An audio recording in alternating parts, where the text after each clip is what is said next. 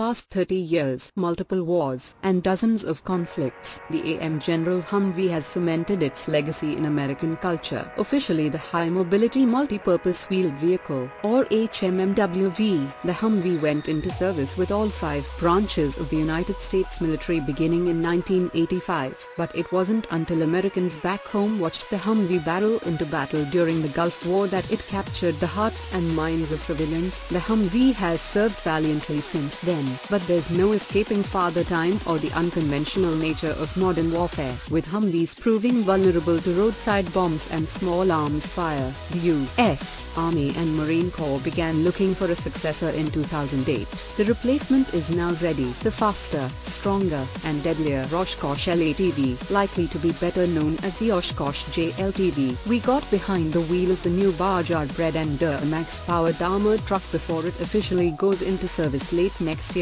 The Oshkosh JLTV, or Joint Light Tactical Vehicle, is currently in low-rate initial production and is designed to replace all Army and Marine Humvees in frontline service. But before we get too far into the JLTV, it's important to understand why the tried and true Humvee is being replaced. The Humvee, like the M151 Mutt and Willys M38 and MB Jeeps before it, was designed to support troops in a conventional conflict like World War II. It was intended to get troops and cargo anywhere, thanks to a drifting tucked up into